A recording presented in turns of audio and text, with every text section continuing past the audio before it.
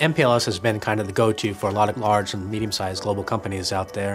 In the last 2 or 3 years, there's been a kind of an evolution where companies are starting to embrace internet a little bit more and more.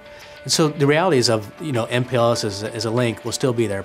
But once it moves beyond the business and you're trying to reach out to all your locations itself, you start to see MPLS be eroded a little bit more and various options of hybrid WAN and transport technologies being used. Remote offices are oftentimes expanding, reducing, or even moving locations. So provisioning MPLS in the global scale is known for very difficult. So in order to make MPLS work, the provisioning time takes very long because it requires coordinations by multiple service providers.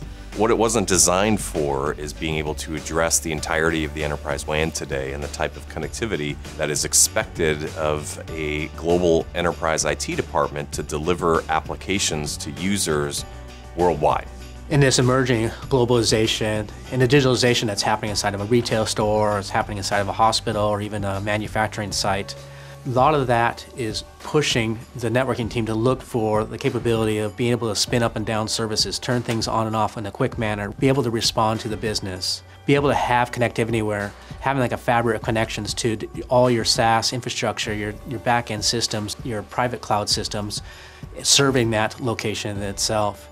Unique to the SD-WAN provided by Aryaka, since Aryaka has a global network, oftentimes have reach to your customers within 50 milliseconds. With Aryaka, there's no compromise. Embedded within that footprint of connectivity is an entire suite of tools for application acceleration, performance, ongoing management, support, and managed services.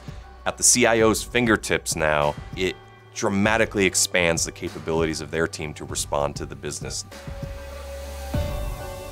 For more information, go to aryaka.com.